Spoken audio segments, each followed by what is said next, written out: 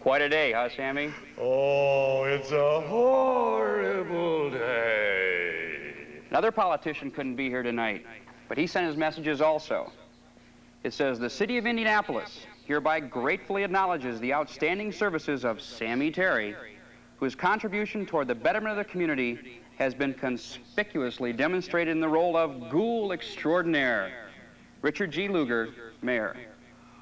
Oh, I'll frame this and hang it beside the governor's proclamation at the graveyard gate. That'll be real nice. We have plenty of guests who are going to be here tonight, Sammy. I wonder who the next one will be. Just in time to find out who it's going to be. Nobody.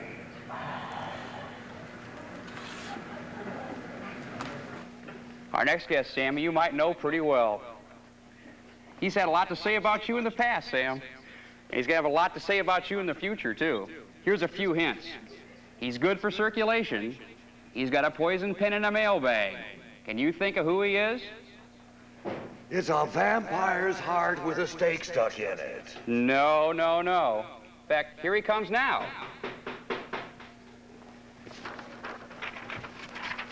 R.K. Skull! How are you? You're looking terrible. It's so good to see you out of makeup tonight, Sammy.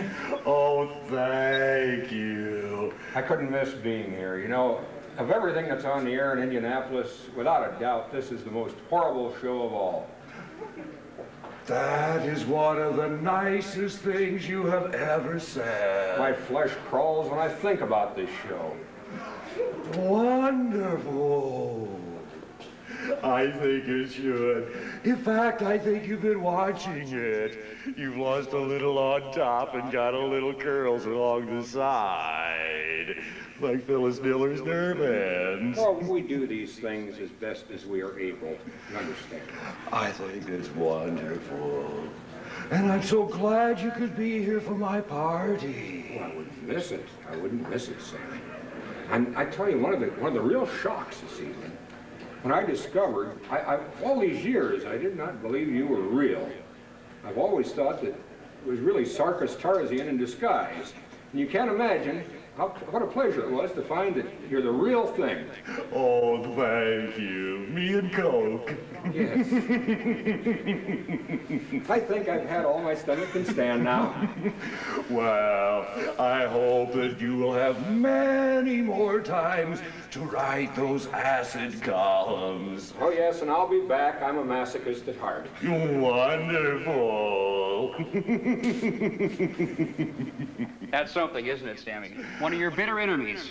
A man for cultural television here in your own dungeon. And he's so good with a knife, he likes to stick it in people's backs. We'll stick to a little more later, but right now, it's part 2 of The Ghost of Frankenstein.